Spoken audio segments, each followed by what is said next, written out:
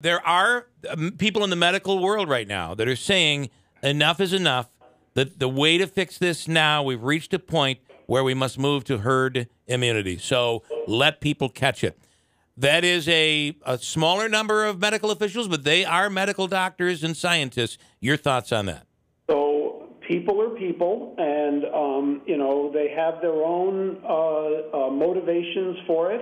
Again, I point to what would happen if a large, undifferentiated population was infected with this disease. And number one, we know that people with comorbidities and who are older are going to have severe disease and are going to die.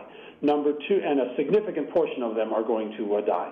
Number two, we know that there's going to be a significant number of people who are going to get sick enough to need hospital care, and some of those will need to be placed into the intensive care unit.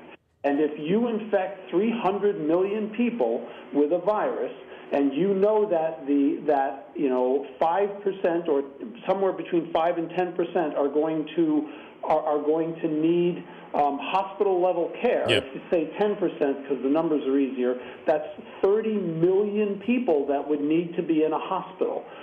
The hospital system in the United States cannot take, in a very short period of time, 30 million patients. The care that can be provided the care that would be needed could not be provided given that huge demand and the requirements. So people would end up with more severe disease and potentially dying than who would normally die if you can keep numbers low and controllable until we get to a point where we have a treatment or a vaccine. Excellent treatment or a vaccine.